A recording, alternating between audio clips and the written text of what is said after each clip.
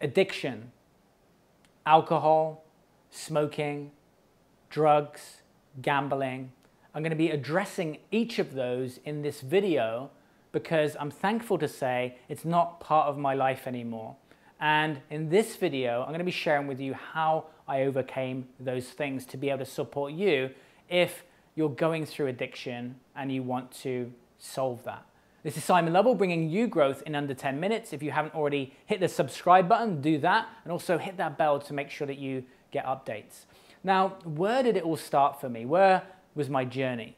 Well, at the age of 16, I started drinking. I worked for video games magazines back in the UK. So after work, we would go to the pub and drink, and there would be tequila shots and everything going. So that's where my drinking started. My smoking started shortly after that when the smokers would get an extra break.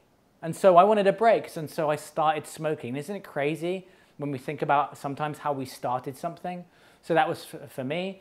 Then I became a personal trainer in 2005, and then I started to gamble. I would go out in drinking, clubs, I would get back early hours of the morning, and I can remember what started gambling for me was one big win of a roulette spin, and I won about £6,000, and then I lost it all again, but I got hooked. Then came the drugs, which I got introduced to by another personal trainer. I worked as a personal trainer back in the UK, and I went around his house on a Friday night, bottle of Budweiser, then a white packet came out, that was cocaine, then went out for the evening, then there was drugs, ecstasy, and then I was in this period of addiction with, drinking, smoking, gambling, all of these things combined together, and I was at a completely unaware stage of my life. What really shifted for me was there's this voice sometimes, right? Maybe while you're watching this video, a voice starts to creep in, which is, why are you doing this? You have a life that you want, but you're not living that. And I was living a double life. And in 2010, after a crazy night out on Christmas Eve, I looked in the mirror, there was sweat dripping down my face. I had to be at my sister's house for Christmas, and I arrived, I walked upstairs, I got in my nephew's bed. He was downstairs, unwrapping presents with my niece and her family, my sister, and I just needed to sleep. And I left that day ashamed of myself, but it was a massive gift for me because it woke me up and I needed to change my environment. So this is the first thing I'm going to say. For me, what really helped me was I had to make a difficult decision, which was to move out of the area that I was living in and find somewhere else to live that didn't have the triggers. And triggers is the key word.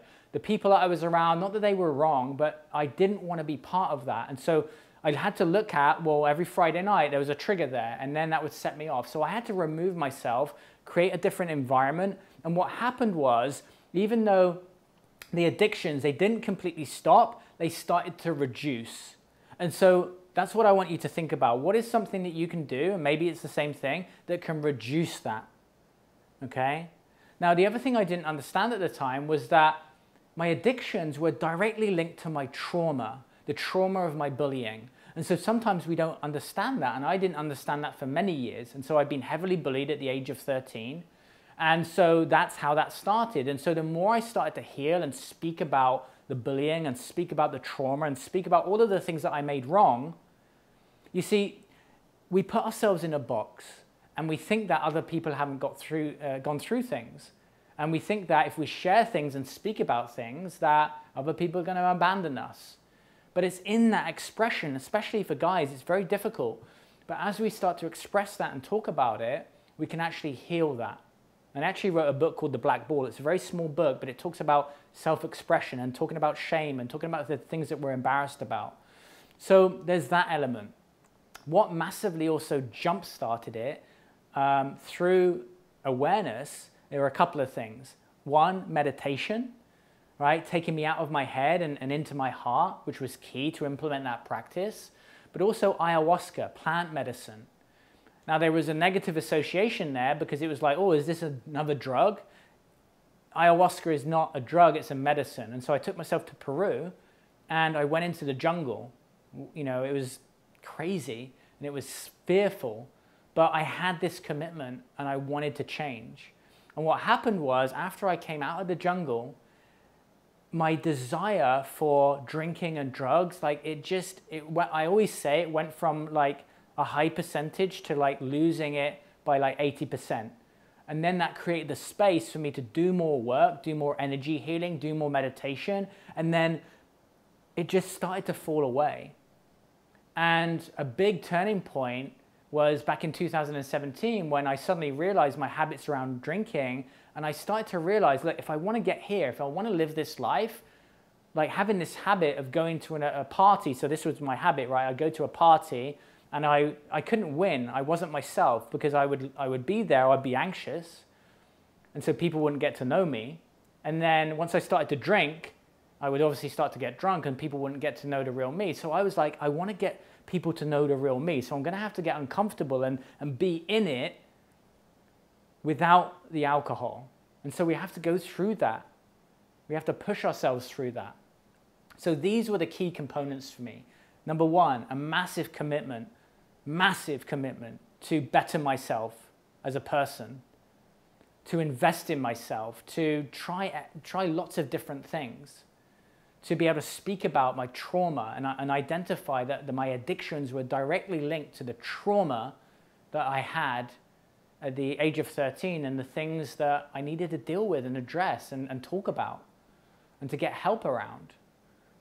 And then also meditation and the plant ceremonies, but then also putting myself in an environment that was uncomfortable and training that new habit of not reaching for that thing. You see, when we're compulsive, right, it's devastating. But there was also another turning point I just want to share with you before I wrap up, which is I'd gone through this really emotional time in a relationship breakup, and I was in Bangkok at the time.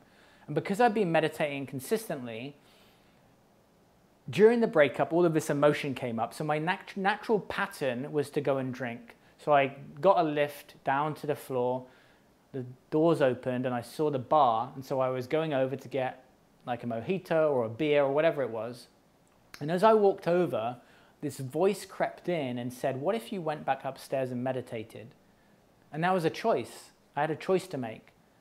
And so I listened to that voice.